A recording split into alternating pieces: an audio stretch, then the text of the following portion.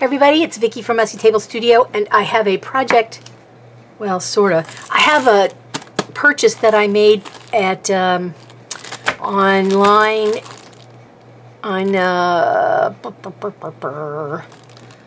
Amazon. Yes, that place. And it came today. I'm very surprised. Now, what I thought was, I was ordering was, this was made for clothing, but it says upholstery. This is leather.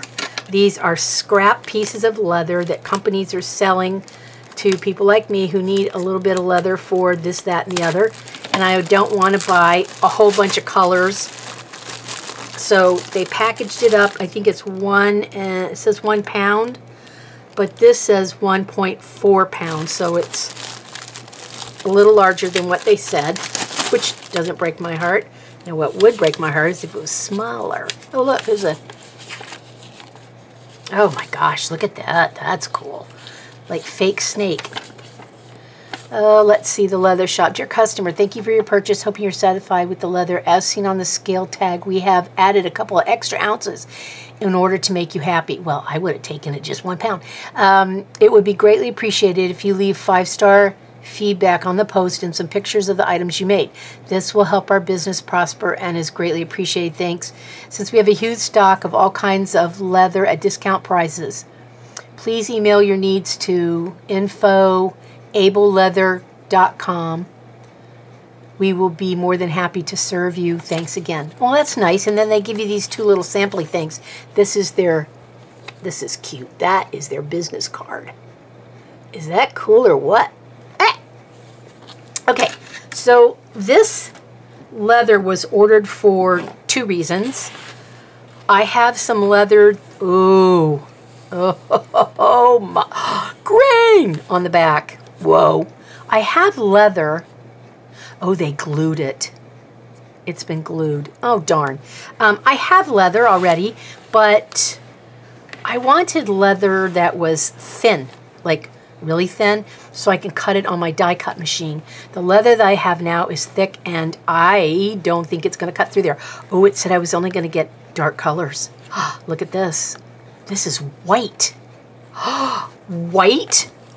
Get out. Oh, it's kind of thickish. Oh my. Oh, and it feels fabulous. Oh, the things I can do. Okay, so there's that one. Then we have the green that's been fused because I like the green sides better than the brown side. What a shame. Here is some more white leather. And it's very thin, not like this stuff that's fuzzy on one side. Well, this is fuzzy on one side, but it's not the same type. This is like a wrinkly pattern. This is more like a pebbly pattern. I guess you could say pebbly. What I was looking for was more black. This is a dark brown. Then there is a kind of a taupey brown.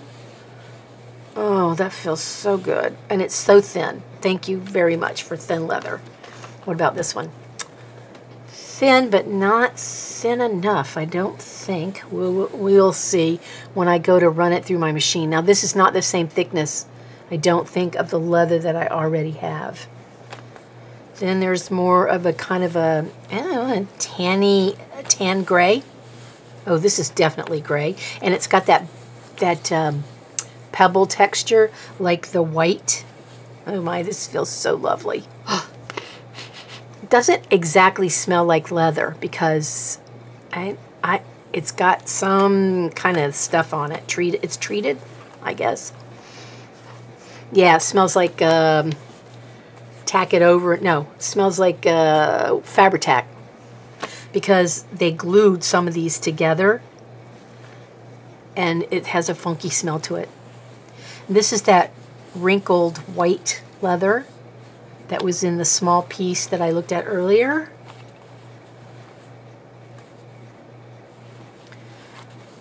All right, and then there's more brown, and this is a thinner brown, which I think I will be able to use. And then there is this taupey brownish color, and this is definitely thin. I don't think it's had anything glued onto it. It's really thin, which makes me very happy. These will make great book covers. But the main reason why I ordered this leather was for a project that I am currently working on.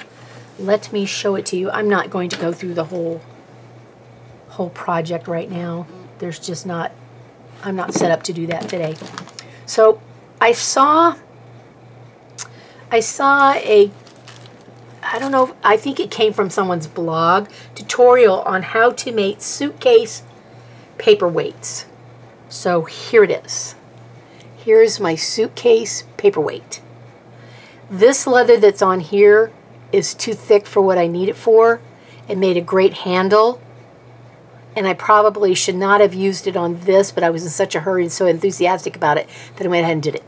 Ordinarily, I would put feet on this, but this is meant to hold down paper for when you got four corners or something that are starting to curl, then you put this down. My husband, I was going to cut this, but he went in and did it for me.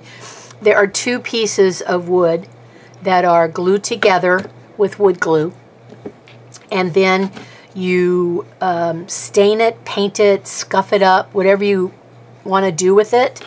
It does not have to be pretty because remember, it's a suitcase, and the way they treat things at the airport, bless their hearts, they work so hard, but their hard work takes a toll on your luggage. So the picture, the thing that I used is the suitcase had travel things on it. So I went to the sticker drawer and I looked, and darned if I didn't have a few stickers that had city names on them. I did cannibalize some stickers that were like big pictures of something, but that had the country name on it. All I wanted was the name. So I've got Italy, the word journey, Venetia, and Spain. And on the back it says trip, Sydney, and there's the Sydney Opera House that belonged on there, and this little sailing guy, surfer, came off of something else. And I covered up the Buddha with the strap, which was probably ill-advised. But, you know, so then I cut a smaller end off of this, and I took a hole punch, or leather punch, put 2 holes just manually through the little tab of leather, then pounded in furniture tacks to hold it down. So this is not finished. Let me show you number 2. This is block number 2, and it really is very rough. It's not meant to be beautiful and pristine. Here's all the stickers from the things. This is the Buddha that I covered up on the other suitcase. Spain, Egypt, and there's that surfing guy from Australia. Don't you know? You know, husband's outside using the weed eater, going to replant our garden. Dogs are outside, so the phone rings. It never fails. That's why I record at 2 a.m., 3 a.m. when I have insomnia. That's why I record then, because no one's calling here at 2 a.m. And if they do, they're going to get an earful from me. And then the dogs and the husband are asleep. I swear. Okay, where did I leave off? Yes. Anyway, so I put all the travel stickers on here, and I did cannibalize some. And this says Sydney, and it says the word journey, and there's a, this is the Big Ben clock. These are just suitcases. Anyway, so this needs leather around like this one has, and it needs the leather handles.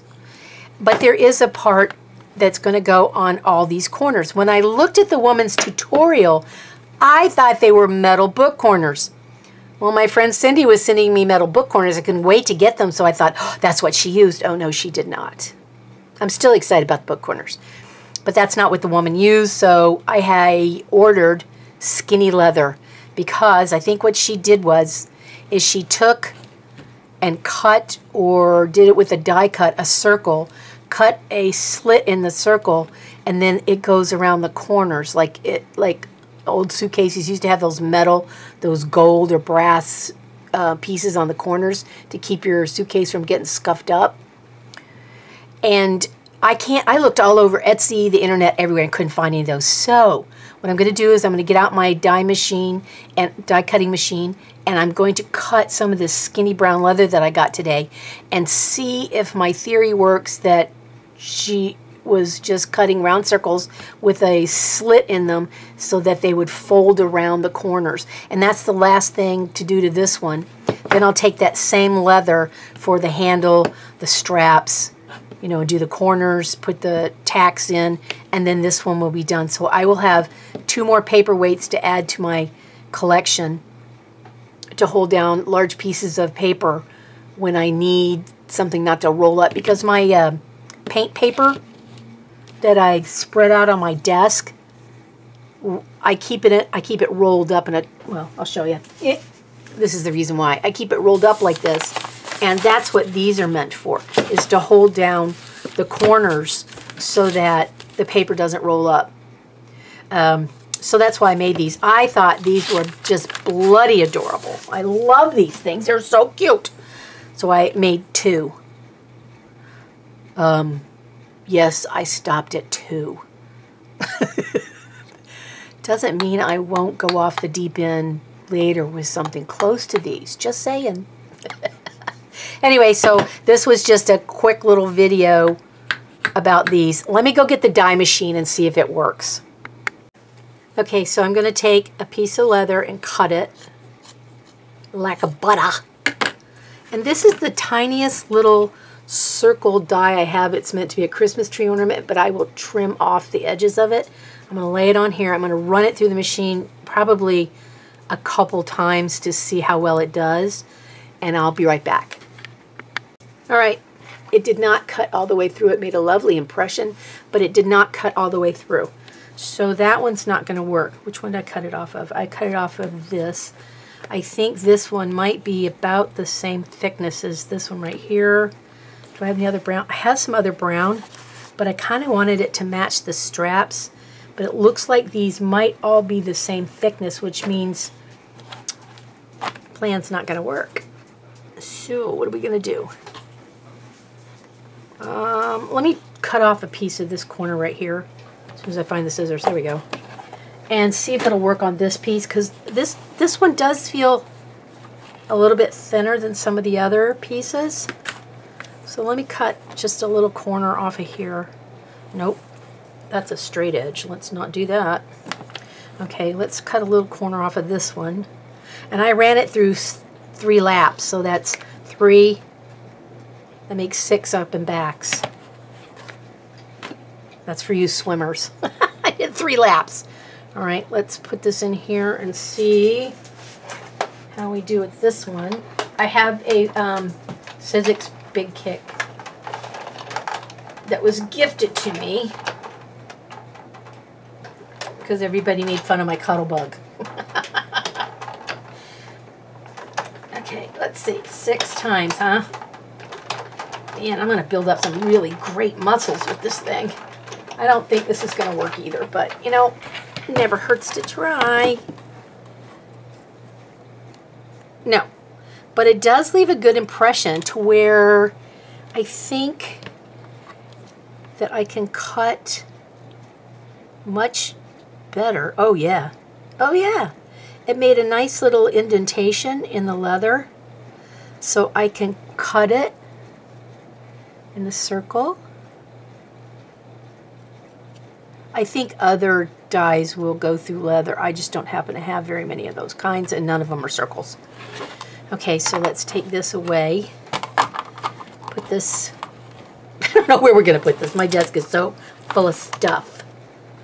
All right, so then the next thing I'm going to do is I'm going to take my scissors and I'm going to cut.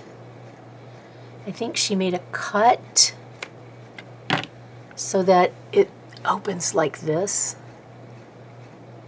And then she glued it on the corner. Let's see if that's going to work.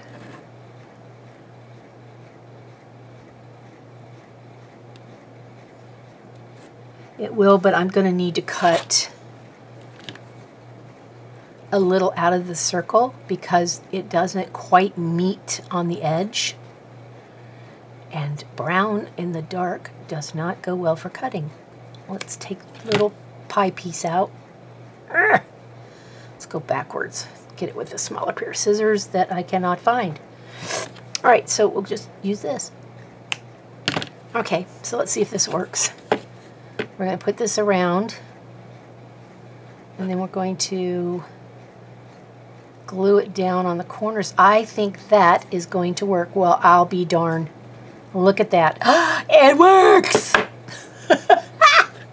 That's outstanding. I love it. Let me cut it a little further inside. Cut off that little booger right there. I need a smaller pair of scissors, and I have a smaller pair of silver scissors that you saw. Here they are, under all the rubble.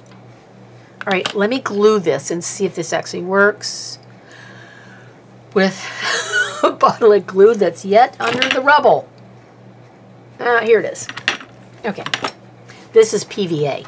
This is not really meant for this kind of stuff, but I am going to give it ye old college try. Let's put the glue here. And since leather, the backing on leather is porous, which is the tan side of the hide, the fuzzy side. Let's put this on here and see if we can make it work. Because I cut a large part out of the... Oh, look at that. Oh, I am super excited.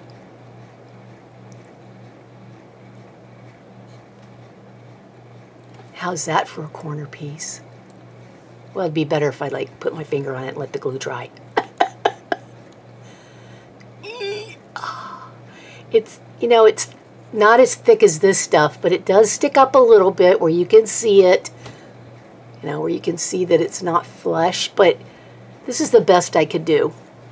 And I really do like it. All right, so let me go and finish the rest of these. Then I'll come back and show you everything that's finished. I have finished both suitcases. Here is the purple one with the leather on all 8 corners. This is the bottom. You're not going to do anything with the bottom. Why is that white there? Oh, that's glue. Okay. I didn't see that. I just glued these on. Same leather as the little corners. And this is also the same leather as the little corners. So you can pick up your little paperweight suitcase. Isn't that cute? I don't know who came up with this idea, but it's outstanding. Then I put them all on this one. This one's all done. And there you go. There are 2 suitcase paperweights that you can make. I will link the tutorial. It's not a moving tutorial. It's basically written on a blog with photos. She gives you a list of supplies and everything that you'll need to do this with. I think she even tells you what kind of leather to use, but evidently I didn't read the instructions. I just looked at the pictures. So I will give you the link for these guys, and then go make some, because they are so cute. Oh, and if you need any spare leather.